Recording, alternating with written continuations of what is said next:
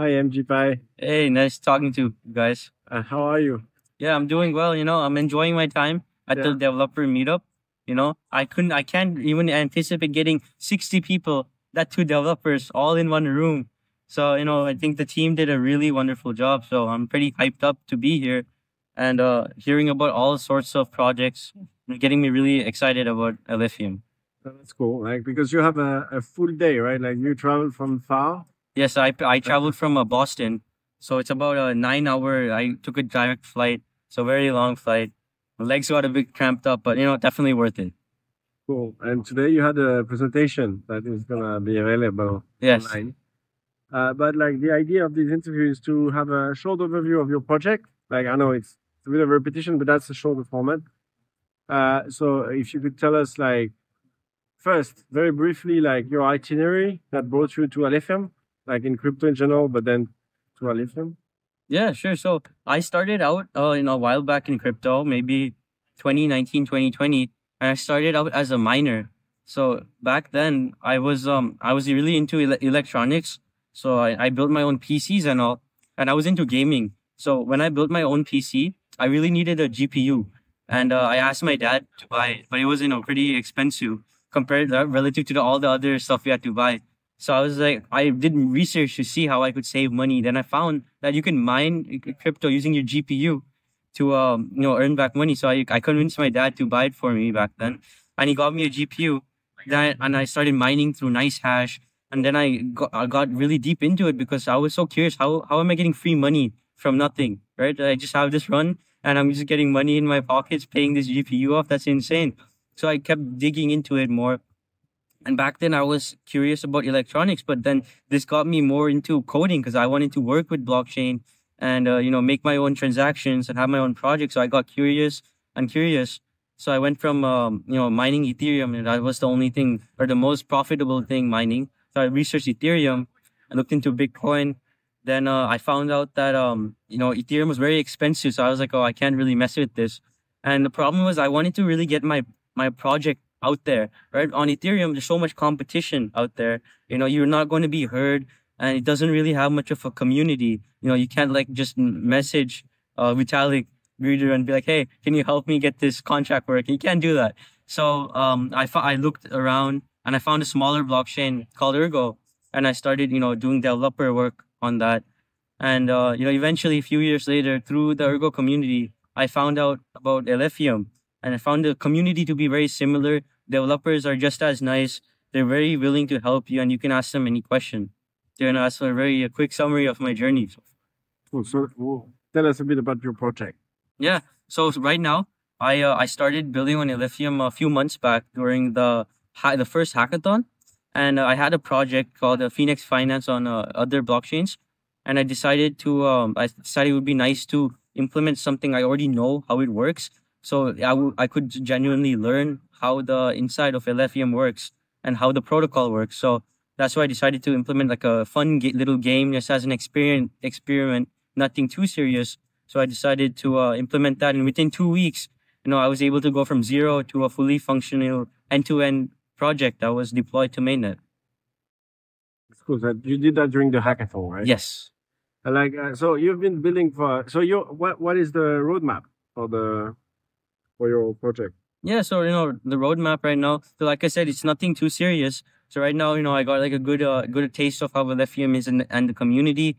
And next up, so this project is really only for the native Alpha token, and some derivative token that the game makes.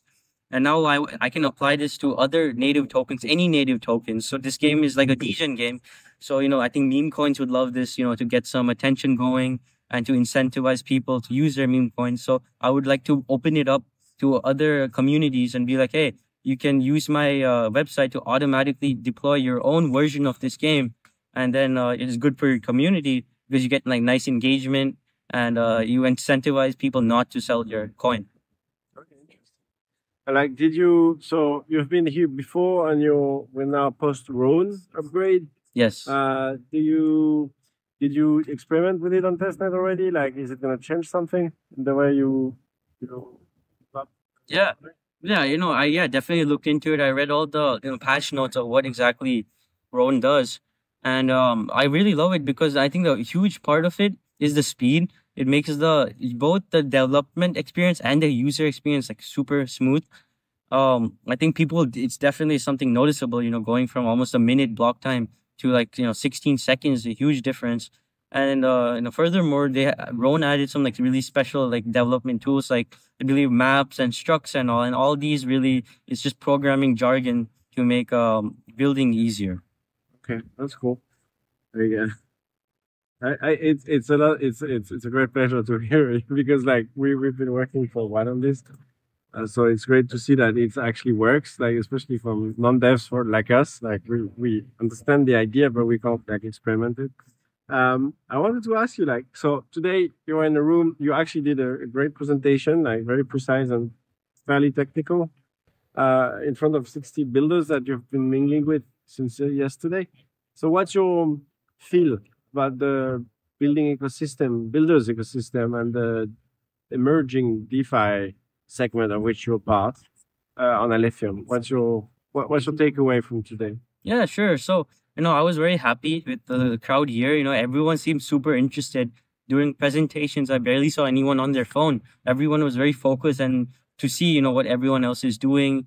And, it makes me very happy for Alephium. The developer community is super active and it's really cool projects. And it looks like we're getting 3 or 4 more competing dexters, all with different protocols. That everyone here is trying their best not to step on anyone's toes and build their own unique idea. And that's super helpful because it pushes the chain further along in general through the crypto space because you get more utility from Alephium itself. And investors really see what it's truly capable of. So yeah, I'm super happy about. I have a very positive sentiment on how Lithium's future is going to be, and I'm like really excited for the next few months to see these projects slowly creeping out from testnet and development and going to mainnet. And I can't wait for everyone to see what it's about.